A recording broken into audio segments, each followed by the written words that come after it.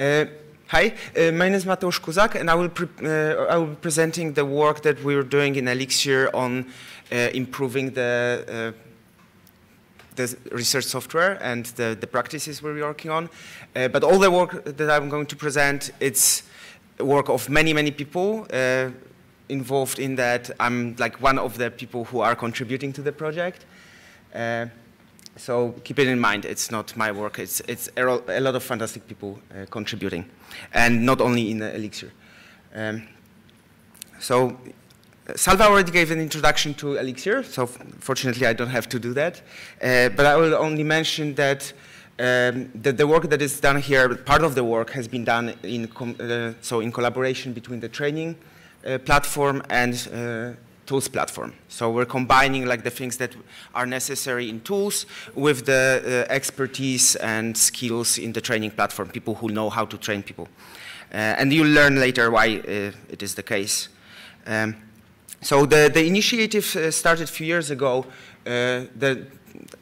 The idea was to start a group of people who will look into how we can improve the quality of research software and introduce best practices in research software in ELIXIR.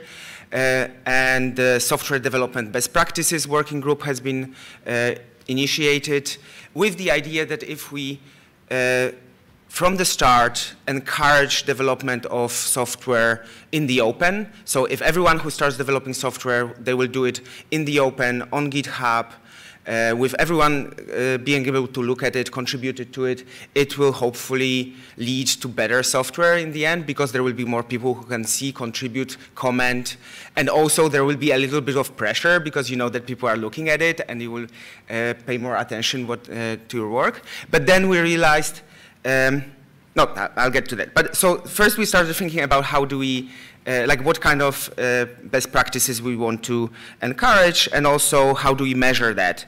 And we have developed, we have the first meeting at Schiphol Airport in Amsterdam 3 years ago, I think.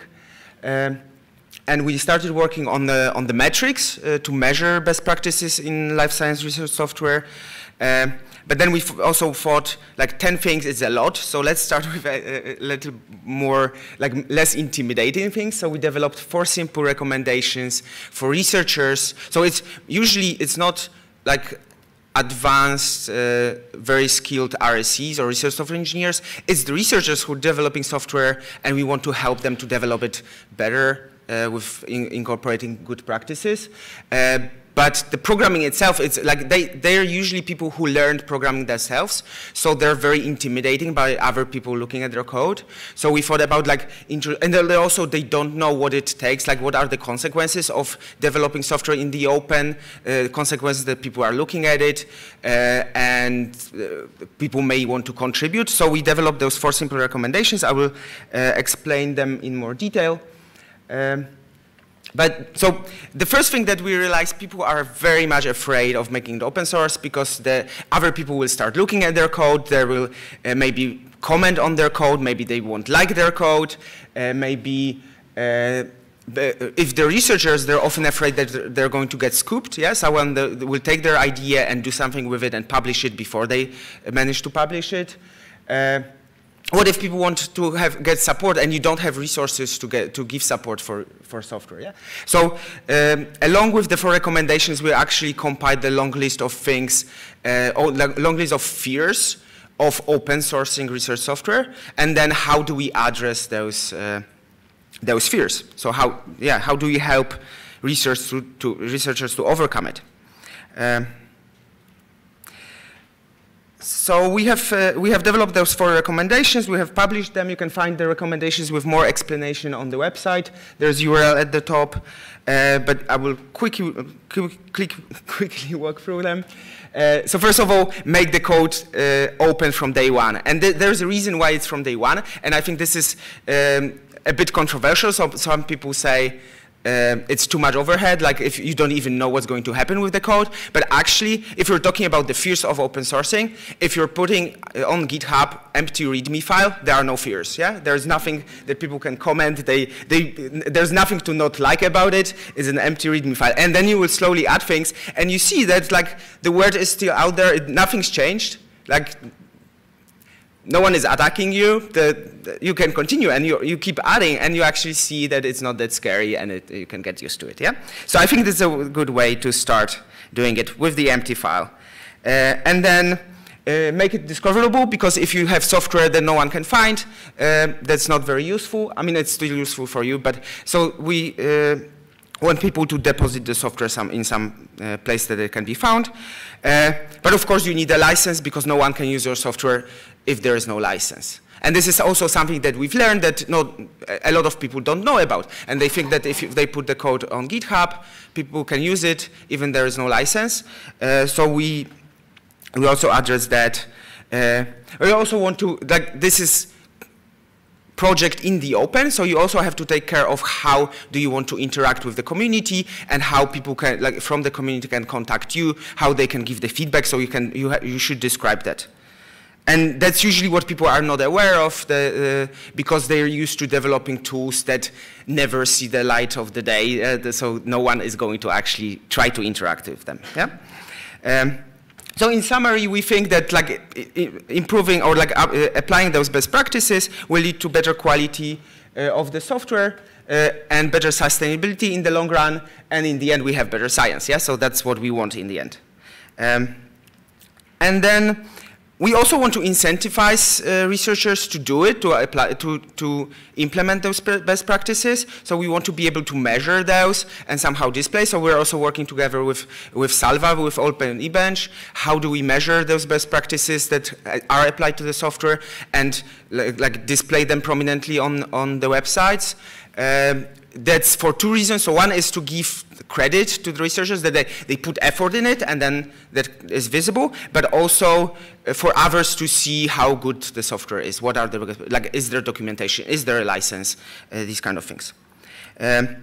So then we realized, we have those guidelines, but actually no one will do it probably because people don't know how to do it. So we have teamed up with the training platform and with the carpentries, and we have developed the lessons to teach around those 4 recommendations. So we did a series of online and face-to-face events, and we, I think within the year, we have developed the lessons. So we found out that it's very useful to have some face-to-face sprints with really doing a lot of work together, but also we need those intermediate online sprints to polish the lessons. And we have released the lesson beginning this year sometime. I will show the link. Yeah, so this is the link to the lesson. We're using the carpentries templates. We don't want to reinvent anything, so we're reusing as much as possible. We're using the carpentries lesson template and workshop templates. You can find the lesson there. If you find any problems, the lesson is developed like software, so you can, if you find some issues, you can make issue, or you can make a pull request, even better, because then we can just review it and integrate it in the lesson. Or you can also make comments. So these are people in the core team that have been developed the lesson. But as I said, there were many, many more people who contributed, and we were very thankful for that. And after this, we continue working. How can we improve? And of course, FAIR is now very popular acronym that you can hear everywhere. So we're thinking about how FAIR applies to research software, and you heard from Salva a little bit about it. We joined the Library Carpentry Global Sprint to work on top 10 things that you can do to improve the fairness of the software. So if you're interested in it, so we published it together with the other library carpentry resources, which are you can learn top 10 things for oceanography data, but we did for research software. You can, if you follow the QR code, you go to the whole library carpentry top 10 things, but you can also see our poster at the poster session, P14, free. And you can also download the poster from the website. So what's next? We're actually now have the working group in ELIXIR to continue with this work, but more in implementation in ELIXIR. So far we've published those recommendations and metrics. We have the training materials. We actually started teaching the workshops. We had 2 first workshops, one in Hand and one in Athens last week. And we're also taking this opportunity, so we actually take a little bit more time. We teach the workshop, and then we have some time to get feedback from the people who are participating on what worked, what didn't work in the workshop, and we're trying to improve the lessons. And the next step we want to, as I said, so we need to focus on the measuring the quality. So in the end, we want to improve the quality, reuse, and sustainability. Okay. So we need the guidelines. We already started the training and promotion. I think we need more guidelines once we get also more content and more, for example, how to make software fair, more detailed descriptions. We're working on software management plans, so we want to make it easier for people to think about how they're going to manage software in the projects, and also tell the managers what they should be looking at in order to evaluate how well the software is managed in the project. Yeah? And we want to measure, recognize, and visualize those things. If you want to help us, we want to work in the upcoming sprint, so that tomorrow and day after tomorrow, on software citations, how we can improve software citations, how can we incentivize that, how can we facilitate that, and we'll be also continuing this work at the eLife Innovation Sprint. And I think that's it, yeah. What questions do you have?